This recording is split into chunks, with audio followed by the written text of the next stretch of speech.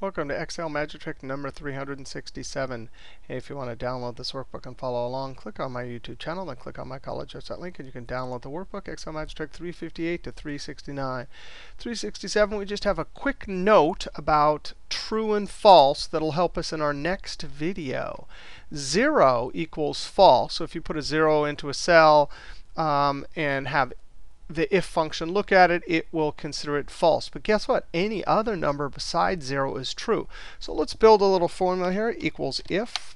I'm going to say look at that cell, comma, the value if true, I'm going to put in quotes t. Otherwise, I'm going to put in quotes false.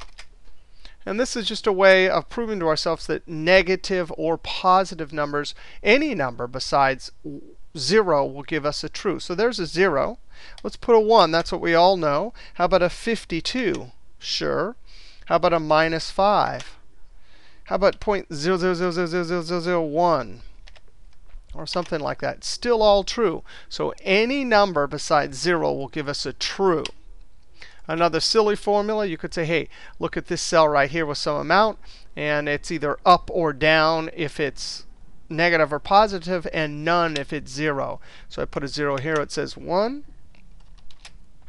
If I put a 52, it says up or down. A minus 9, it says up or down for true.